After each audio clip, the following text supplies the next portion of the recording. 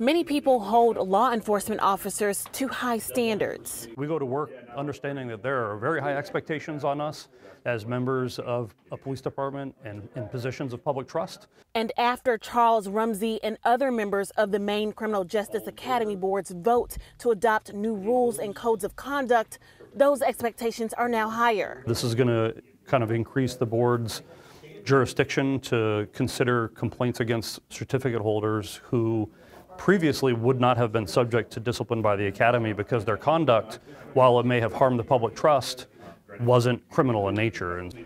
The new rules prohibit law enforcement officers from harassing citizens on the basis of race, color, sex, sexual orientation, and gender, from disclosing information they know is confidential, falsifying information in official reports, possessing controlled substances, including marijuana while on duty, and more.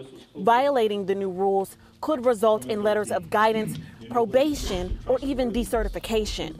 Directors of police unions say the rules are cloaked in vagueness and take the board's authority one step too far.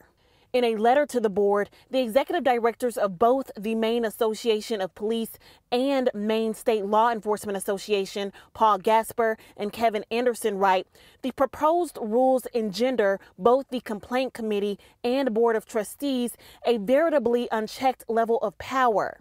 But Rumsey just doesn't see it that way. This codification of things that are already in most of our policies at our home departments that we shouldn't be doing anyway, I don't expect that it's going to cause them much pause, and it shouldn't change the way they do business at all. The adopted code of conduct will now be sent to the Secretary of State's office for final review. In Brattleboro, Raya Wooten, News Center, Maine.